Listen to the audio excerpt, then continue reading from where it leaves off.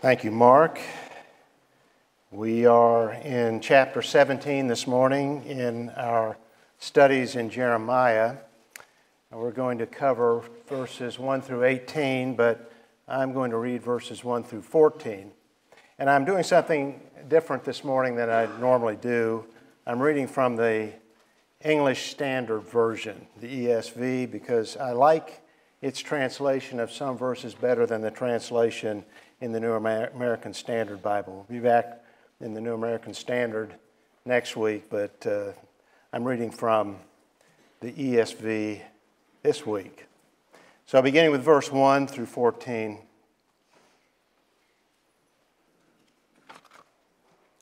The sin of Judah is written with a pen of iron, with a point of diamond. It is engraved on the tablet of their heart and on the horns of their altars, while their children remember their altars and the Asherim beside every green tree and on the high hills, on the mountains in the open country.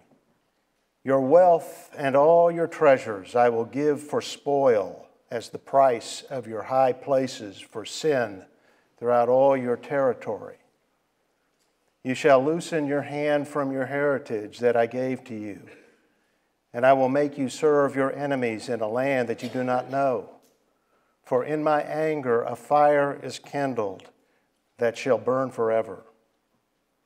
Thus says the Lord, cursed is the man who trusts in man and makes flesh his strength, whose heart turns away from the Lord. He's like a shrub in the desert and shall not see any good come. He shall dwell in the parched places of the wilderness, in an uninhabited salt land. Blessed is the man who trusts in the Lord, whose trust is the Lord.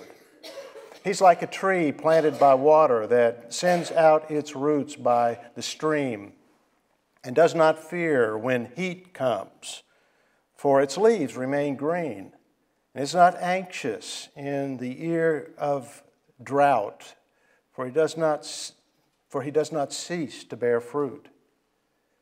The heart is deceitful above all things and desperately sick. Who can understand it? I, the Lord, search the heart and test the mind to give every man according to his ways, according to the fruit of his deeds. Like the partridge that gathers a brood that she did not hatch, so is he who gets riches, but not by justice.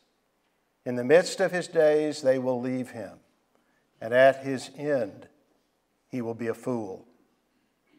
A glorious throne set on high from the beginning is the place of our sanctuary. O Lord, the hope of Israel, all who forsake you shall be put to shame. Those who turn away from you shall be written in the earth, for they have forsaken the Lord, the fountain of living water. Heal me, O Lord, and I shall be healed. Save me, and I shall be saved, for you are my praise. May the Lord bless this reading of his word and bless our time of studying it together. Let's bow in prayer. A number of years ago, I gave myself a project. Realized I needed to become a little more literate. And so the project was to read at least one of Shakespeare's plays every year. I did that for some time and read a number of them. What I found was Shakespeare didn't have the solution, but he understood the problem. He never gives the gospel as far as I read, but he had great insight into human nature. One of his best lines is in Julius Caesar. Cassius was plotting to kill Caesar, and to encourage his friend to join the conspiracy, said, "The fault, dear Brutus, is not in our stars, but in ourselves." Now that's literature, not history. It's Shakespeare, but it is true. And the very point Jeremiah made in Jeremiah 17, the problem is inside of us. Time is out of joint, another line from the Bard. The world is not as it should be. We all know that. We know that from the newspaper. We know that from the evening news. The world is insane. The history of the human race is written in blood. But the reason is not the world generally, but ourselves specifically. The fault is in ourselves, in our souls. And we will never arrive at the solution to the problem until we recognize the cause of it. Well, Jeremiah gives it here in chapter 17 and verse 9. We considered this verse somewhat last week. It's good to go over this point because it's an essential point in understanding who we are and really understanding the Word of God. It's one of the most precise and withering descriptions of the human condition anywhere written. He said, "The heart is deceitful above all things and desperately sick. Who can understand it?" We have sick souls. Until the heart condition is fixed, a person will be ailing and things out of joint.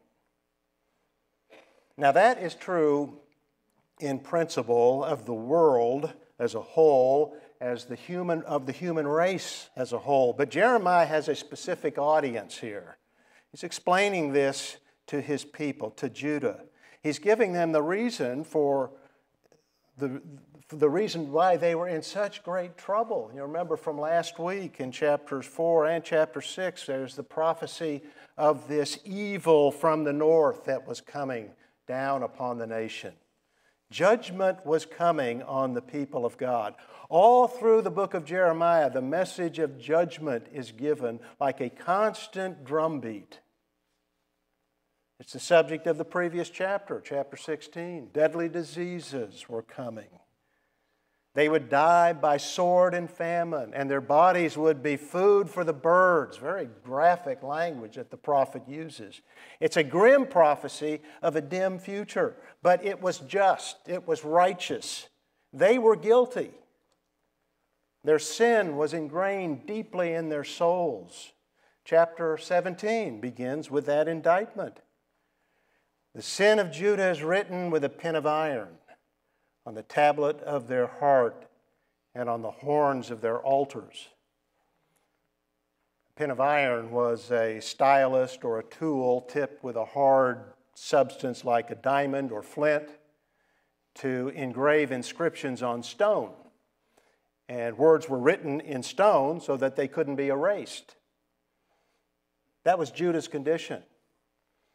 The people's sin and guilt were so deep in their inner beings that nothing in the Old Covenant, none of the offerings at the temple or the ceremonies of the law could remove them, could remove the sin and the guilt that they had. They were a faithless people, an apostate people. That's indicated by this reference to the horns of their altars. You'll notice that word altars is plural. It's not referring to the altar at the temple. These are altars to pagan gods, altars to Baal and the other deities of the surrounding nations. They were everywhere. In verse 2, Jeremiah mentions the Asherim beside every green tree on the high hills. Images of the Canaanite goddess Asherah were set up in groves among trees. It was a fertility cult. These were sites located on high places, on the mountains that surround Jerusalem. If you've been there, you know that there's the mountain on which Jerusalem is established, but there are higher mountains, Mount of Olives, Mount Scopus, other mountains all around. Those were the high places. Not only there, but they were all through the hilly land of Judah. Wherever there was a high place, there was an altar to some god. Judah, the people of God, Judah was guilty of many sins, but this is how it began in their spiritual decline. False gods. And really, that's the way it begins with any nation. Turning away from the revelation of God in Scripture for those who possess it, in nature for those who don't. There's revelation in nature that the Gentiles turned away from. That's Romans chapter 1, verses 18 through 32. Even though they knew God, they did not honor Him as God or give thanks, but became futile in their speculations, and their foolish heart was darkened. So they became idolaters. They worshiped the creation rather than the Creator. They exchanged, Paul said, the glory of the incorruptible God for an image in the form of corruptible man and of birds and four-footed animals and crawling creatures. They worshiped reptiles and bugs. As a result, Paul wrote, God gave them over in the lust of their hearts to impurity. That was the Gentiles. But it's also the Jews. That's what Jeremiah describes here. When people turn away from God's revelation, He lets them have what they want. They believe error, philosophically, theologically, and become immoral. That was Judah's condition, and the result would be judgment.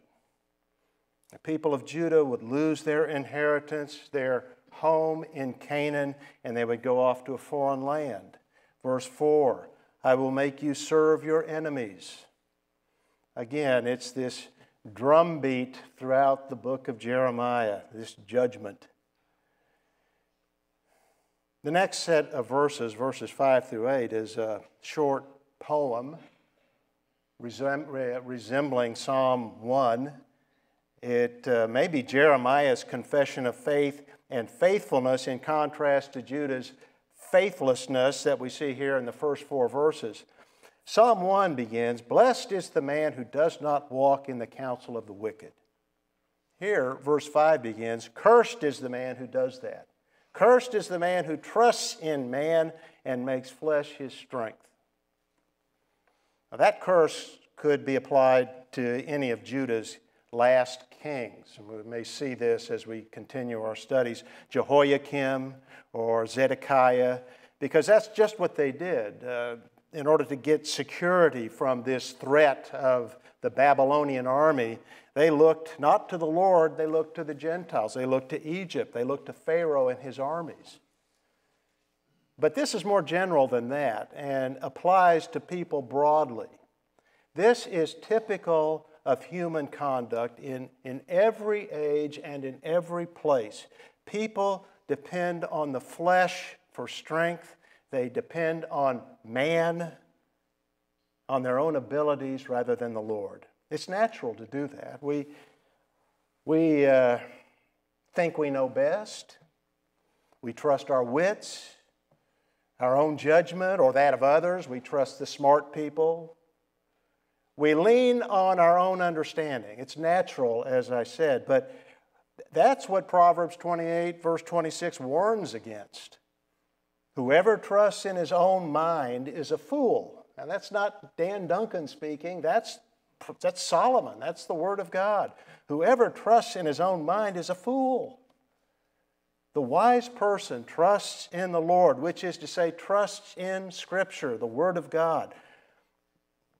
That's the rest of this brief poem or song. Verses 7 and 8. Blessed is the man who trusts in the Lord, whose trust is the Lord. He is like a tree planted by water that sends out its roots by the stream and does not fear when heat comes, for its leaves remain green, and is not anxious in the year of drought, for it does not cease to bear fruit. That's the man or woman who has read deeply the Word of God, taken it in, made it part of his or her understanding, a part of their mind and how they look at life, and live by it, obey its instruction, yield to it. It grounds us in reality. And look, we have no way to understand what reality is apart from the revelation of God. Take this away, and we all live by speculation. It's the Word of God that informs us what reality is, past, present, and future. And it's through the Word of God that God is revealed to us, that we know Him and we learn of His grace and we learn of His sovereignty. So as we study it and we know it, we trust in Him and follow His guidance. That's the very thing that's missing in the idolater. He lacks confidence in the sovereignty of God, in who He is, in His righteousness and His faithfulness. And so he puts his confidence in other things, puts his confidence in human force, or puts his confidence in some other kind of false god. Even in a secular age, we have our gods. We talked about that last week as well. But it's true. We're in a secular age, but we have gods. It may be health or wealth. It may be sex or power. Whatever a man serves, whatever he trusts in is his God. But things can't give wisdom or life, and they certainly can't rescue us in time of great peril. Those who are grounded in the Bible are well established in the truth. They have the foundation in life that enables them to get through the droughts and tough times, to live wisely and well. Now that's mystifying to the world. The very idea that this ancient book is relevant for today is something that the world just doesn't get. And so it doesn't see the principles of life by which we can live by here. In fact, the gospel, the good news of salvation, of forgiveness and eternal life, of reconciliation with God and reconciliation with man, that gospel is foolishness to the natural man, as is all of the Word of God. And that's what Paul tells us in 1 Corinthians chapter 2 and verse 14. A natural man, he said, does not accept the things of the Spirit of God, for they are foolishness to him. The revelation of God, divine light, is darkness to the natural man. Now, why is that? Why do people reject what you see so clearly? Now, you're here because you want to hear the Word of God. And why? Because you believe it's the Word of God and it's light. And so you accept it. You accept it. You believe it. Why is it that so many in the world do not? And instead they lean on the flesh and they trust in idols and ideas, isms. We have a world full of isms. Secularism, materialism, atheism, pantheism, solipsism. You name it. There are more than that. Why do people believe in everything imaginable, from Jupiter and Juno back then to Buddha or Darwin now? Everything but the truth. Well, Jeremiah gives us the answer in verse 9. The fault is in ourselves. The heart is deceitful above all things and desperately sick. Who can understand it? If this were the only verse in the Bible that we had on the soul of man, it would be enough to debunk and disprove the modern conceit of the basic goodness of man. Now, that's what people want to believe. That's what they want to think of themselves. They're basically good people. And we have problems and we need to tweak it sometimes, but we're basically good. I'm okay, you're okay. And the heart has limitless resources to feed that deception. The book, Ordinary Men, is the account of a unit of middle-aged Germans from Hamburg who committed atrocities against thousands of Polish Jews during World War II. Now, they weren't criminals conscripted into the army. They weren't even ardent Nazis. Just average men from working-class backgrounds, ordinary men, who were given orders and willingly became executioners of men and women and children. So the book analyzes that, and it tries to explain it. And Jeremiah has explained it already. The heart of man is desperately sick, and it has an unlimited capacity for deception and rationalizing evil into acceptable behavior. That's the human heart. Now, we don't deny that men do good things. People fought Nazis. People saved Jews. People give their wealth to charities, often risk their lives fighting fires. Men do good things. Jesus acknowledged that. He said in Matthew chapter 7, verse 11, you, being evil, know how to give good gifts to your children. The good in this world, and there is good in this world, is due to God's common grace. And when we do it, whoever we are who do it, it's because we have that remnant of the image of God in which man was created. We all bear that image. It's a wrecked image, but there's enough of it there that we do things that are right and have some understanding of things. But still, Jesus said, you are evil. And really, the great evil and the origin of all sin is unbelief. That's what characterizes the human heart. It's an unbelieving heart. It's John chapter 3, verses 19 and 20, that men hate the light. That's what he said. So the heart, the mind, has all kinds of sophisticated ways to deny and reject the light of God. Men use philosophy and science to justify their unbelief so that they can continue to live on their own terms and not God's terms. Hebrews 11, verse 3 says, by faith we understand that the universe was created by the Word of God, so that what is seen was not made out of things that are visible. Now, that is a verse for today and for this age that's obsessed with science. How do we know how the world came into being? We know it by faith. Faith in the revelation of God. There's no way we can know these things without the revelation of God. And God makes that point. He asks that question to Job. Where were you when I laid the foundations of the earth? Well, doesn't need to give an answer. We all know he was where we were, nowhere. We weren't there. And so for us to know how it all began, we need to be told. It needs to be revealed, and we have that revelation. And we know it, as the author of Hebrews says, by faith, and that's all.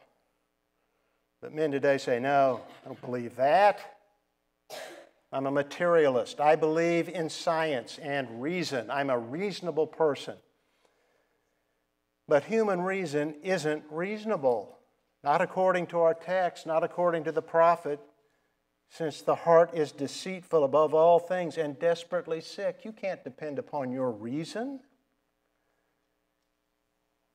As long as men live in unbelief, deny God and His revelation, reject His sovereignty, and believe in their own sovereignty, their own autonomy, as long as they live as a law unto themselves, independently, they will never seek and find a solution to their condition.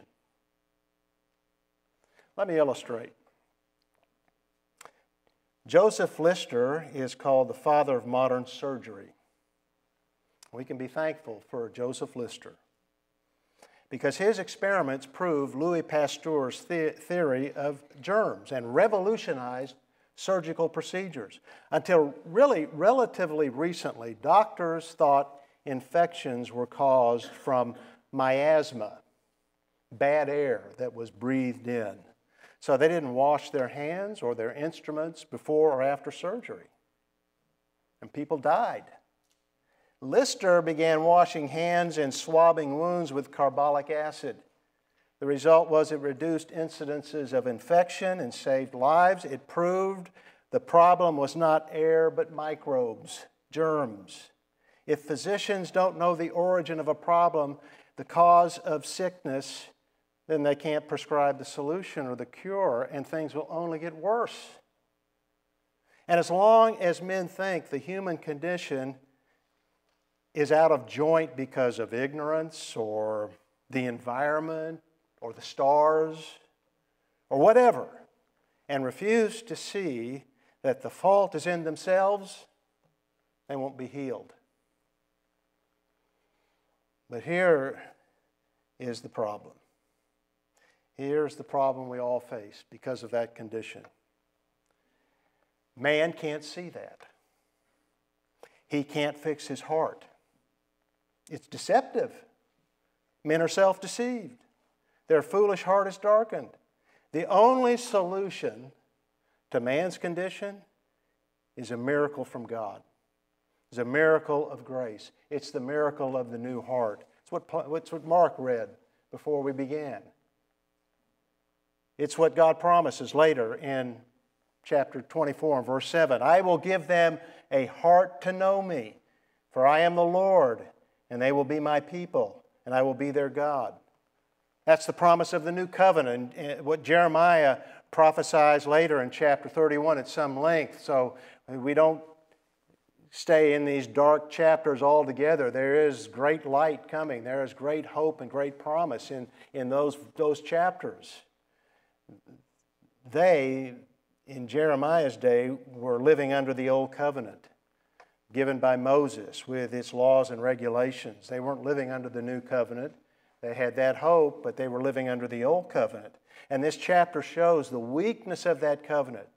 It was holy and good. That's what Paul says of the law in Romans chapter 7. But as he explains the law there and in Galatians 3 and other places, he makes it very clear that as good as the law was, because it's the revelation of God, the law could not change us.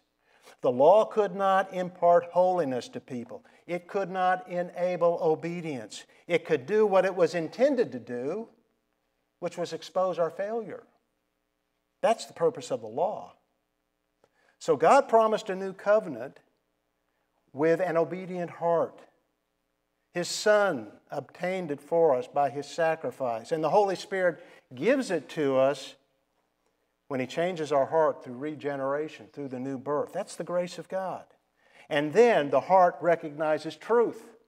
Now it sees what it could not see. It tells us God is real, the gospel is true, and we believe as a result of that. Christ is the cure for all who know that they are sick and lost and look to Him for healing. We have a new heart. And that's the condition of every one of us as believers in Jesus Christ. We have a new heart. But still, we have sin. Sin is still in us. It's that law, it's that principle in our members that Paul also talks about in Romans 7. So even though we are a new creation in Christ, the wise child of God does not trust himself or herself.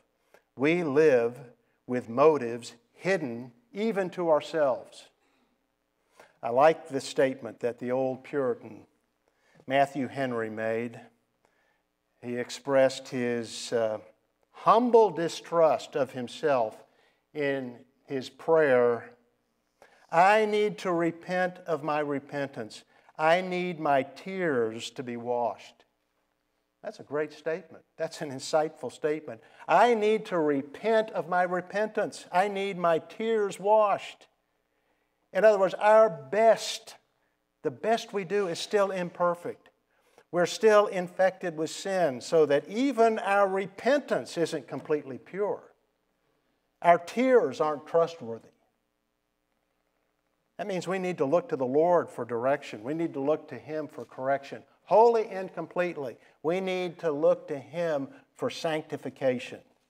And that's what Jeremiah indicates next in verse 10. We can't understand our own heart. Who can understand it, he asks. No one. No one but God. The Lord says here in verse 10 that He searches the heart. He examines and He tests the mind. He knows the thoughts and the motives, the intentions of the heart of everyone. He knows what we can't possibly know of each other or know of ourselves. Nothing's hidden from Him. And as we look to Him, as we read His Word, He communicates to us where we have failures and where we need to correct things and examine ourselves. And He rewards us, He says, according to what we are and have done, to give to every man according to his ways. And where He, by His grace, brings us into obedience as we follow Him, He blesses that. He blesses us in this life. He blesses us in the world to come with great rewards. But He also knows what's in the heart of the man who is not in believing in Him, and He deals with him according to His ways. And He makes that very clear in the verses that follow. But He speaks to our hearts and our minds and souls through His inerrant Word. That's why we need to pay attention to the Word of God and devote ourselves to it. That is how our sanctification occurs. The cleaning up and the strengthening of our heart, the restoration of our lives to the image of God. So as we study God's Word, He gives us understanding, increases our faith. We often hear, I want stronger faith. How do I get stronger faith? Well, Paul makes it very clear how in Romans chapter 10 and verse 17. Faith comes from hearing, and hearing by the Word of God. You want stronger faith? Read the Scriptures. Devote yourself to the Word of God. It does that. It keeps us growing and restores God's image in us. So as we do that, our faith increases, our wisdom increases, and so when our eyes tell us to live by sight, to lean on the arm of the flesh, take a bypath, a different path, we don't do that. We trust the Lord. We stay on His path. Look, one of the great frauds or deceptions of our age is materialism, the hope of security through possessions. It was a problem in Jeremiah's day as well as ours. He speaks of it in verse 11. Like the partridge that gathers a brood that she did not hatch, so is he who gets riches, but not by justice. In other words, who gets riches unjustly, improperly. In the midst of his days, they will leave him, and at the end, he will be a fool. This is a proverb based on a popular belief that the partridge would hatch eggs it didn't lay. The newly hatched birds would then flee when they recognized that the partridge wasn't their mother. The lesson is the person who gets wealth by unjust means or in a pursuit of worldliness will have it taken away. What he counts on for security will disappear. That's what Proverbs 23 verse 5 says. Wealth certainly makes wings for itself and flies away. It's the fool that trusts in it rather than trusting in the Lord. And Jeremiah was applying that proverb to Judah. It was a materialistic nation. You read this and you realize they had wealth. They had a wealthy class. And it was trusting in that. It was trusting in idols and in foreign powers for deliverance from the Babylonians. Trusting in material wealth for its security, not trusting in the Lord. They were fools, and they would become captives. Now, this is about Judah. That's the audience. That's what this is directed toward. But it's true of Christians too. John wrote to believers. Not to the world, but to believers in 1 John chapter 2, verse 15, where he wrote, "Do not love the world, nor the things of the world." Now, why write that to Christians? Because we are prone to love the world, and we are prone to wander. We can be deceived, and we can seek our security just like the world does, seek our fulfillment like the world does in what we possess, in money and things. That's foolish. Wealth certainly makes wings for itself and flies away. Now, let me give this caveat. That's not saying, so don't work hard and don't save for the future. That's foolish. That's not the Word of God. We are to work hard. We're to be diligent. We're to be disciplined. That's living to the glory of God in everything we do, whether we eat or drink or whatsoever we do. We're to live to the glory of God from the minor things to the big things. We're to live wise lives, and that would involve saving so we can provide for ourselves, so that we can help others in time of need.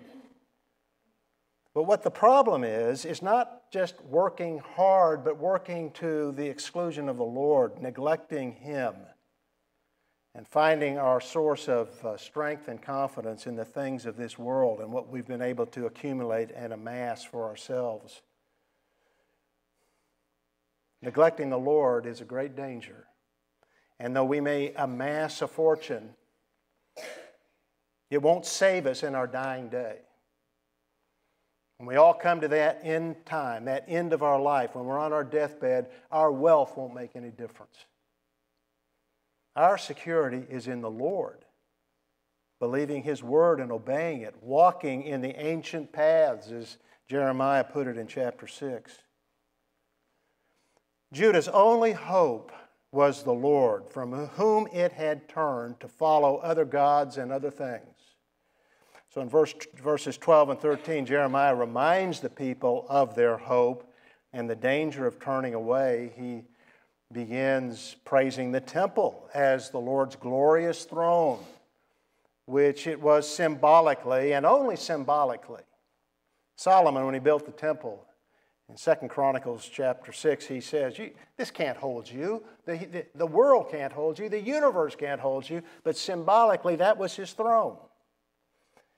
And even as a symbol, it was a continual reminder to the people that God is enthroned over the universe and also among them.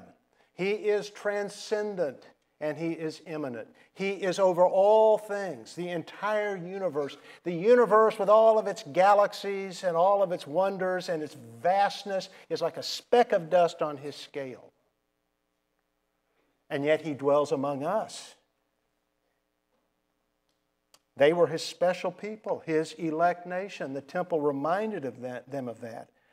But the nation had fallen into the error of trusting in the building itself, just as they trusted in circumcision. It was a false assurance. In chapter 7, the Lord warned against that. He told them, you trust in the temple. But I destroyed Shiloh before this, where the tabernacle had been set up, and He could destroy and would destroy Jerusalem. It's not the temple, but the one the temple represented that we trust in. The one, Isaiah said, sits above the circle of the earth, who is enthroned over the universe. Buildings, idols, ceremonies are the things that they leaned upon while ignoring the true and living God.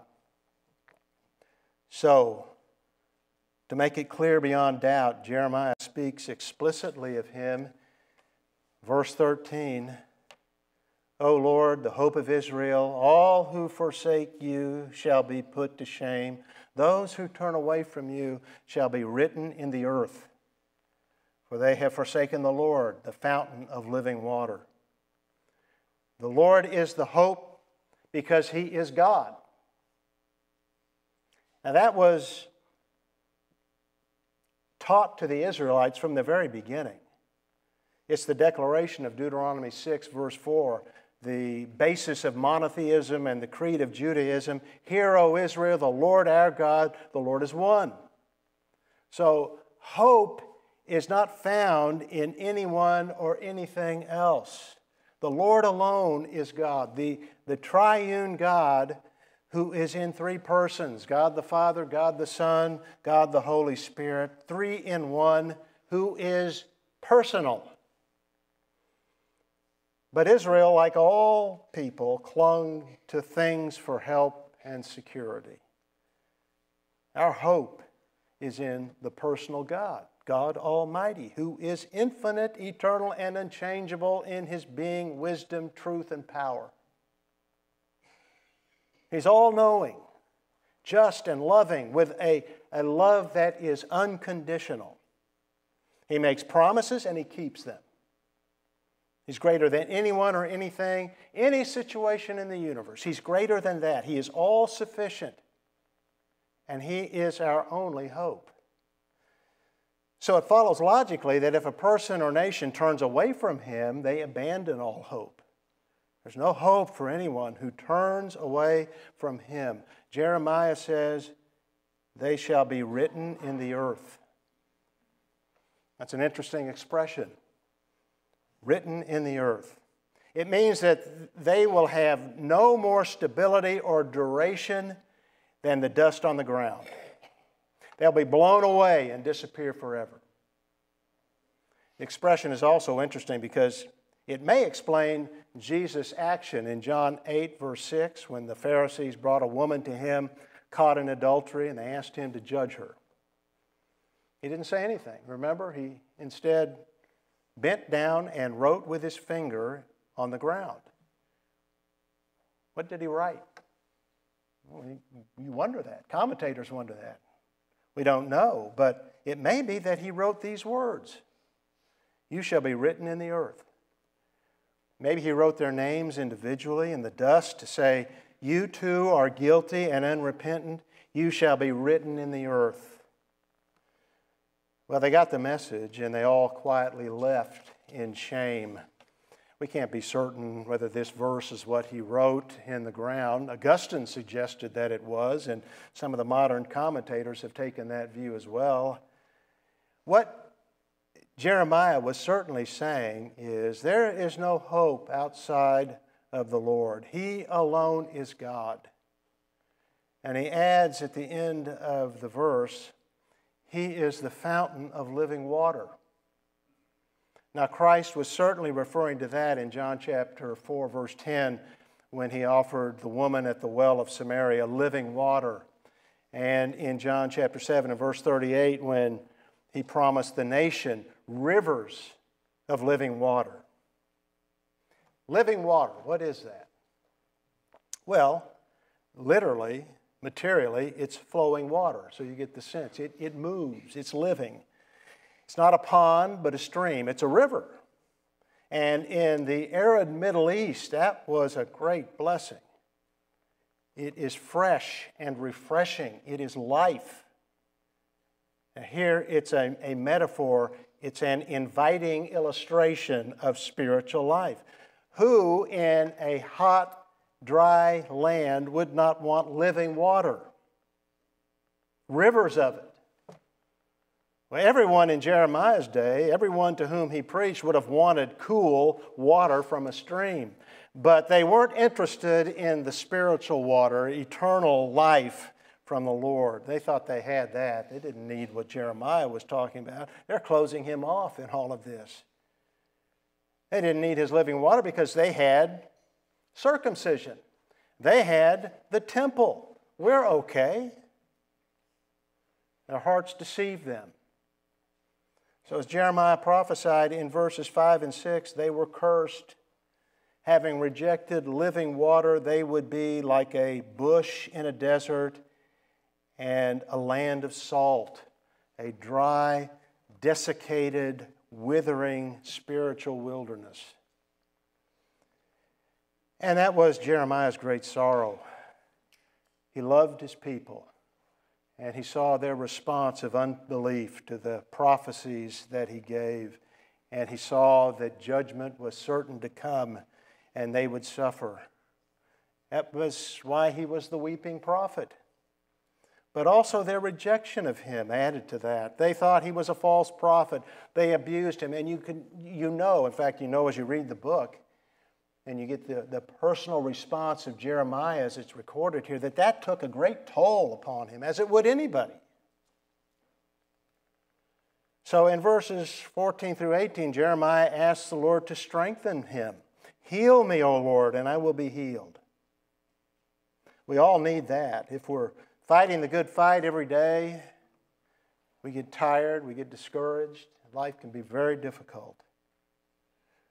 But the Lord who sits on the circle of the earth, who directs the planets and all of the galaxies, the one who is in control of it all and in fact holds it all together by the word of his power,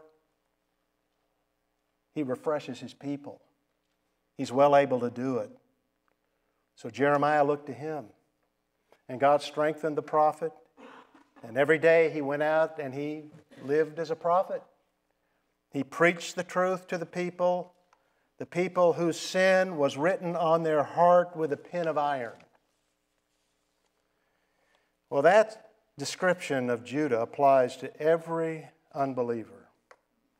Sin is inscribed on their soul deeply, indelibly, like words chiseled in marble. And one of the terrible realities of perdition, one of the terrible realities of the lake of fire, is the guilty will know their sin fully and feel the shame of it completely and forever. It's what Isaiah describes as the worm that never dies, the gnawing guilt that will drive people mad. That's what awaits the unbeliever, whose sin has been written with a pen of iron. But Christ removes that. That's the good news. That's the gospel that men think is foolishness, but it's the great hope of mankind. He makes our heart like a palimpsest. And you ask, what is that? What is a palimpsest? Well, a palimpsest is a scroll or page of parchment that ancient scribes would reuse. Writing articles were expensive and hard to come by, and so sometimes they would take an old scroll, something written on vellum, some valuable article, maybe even parchment, and they would reuse it. They would scrape off all of the old ink, or they'd wash off all of the old black ink, and they would clean up the document, and then they would reuse it and write their own new manuscript on it. Well, that's what the blood of Christ has done for every believer. He has washed away our sins and written deeply in our heart His own words. Removed the pen of iron and written great words, forgiven forever. Written on our heart, obedience. And gives that obedience. Gives new life, life that is eternal, with new abilities to live well to God's glory and to man's benefit. That's the good news. So if you feel the weight of sin, come to Christ. Believe in Him and be saved. And then by God's grace, live for Him. Live an obedient life in the strength and the power that He gives. May God help all of us to do that. Let's end with a hymn. Let's stand and sing number 25 in the Songs of Praise, Before the Throne of God Above, and then remain standing for the benediction. Hymn number 25.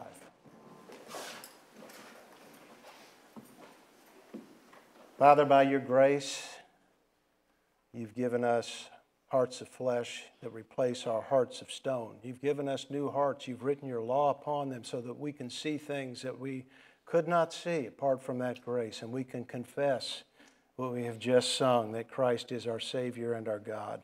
Thank you for sending Him and the salvation that He has obtained for your people, for everyone who puts their trust in Him. Thank you for Him. It's in His name we pray. Amen.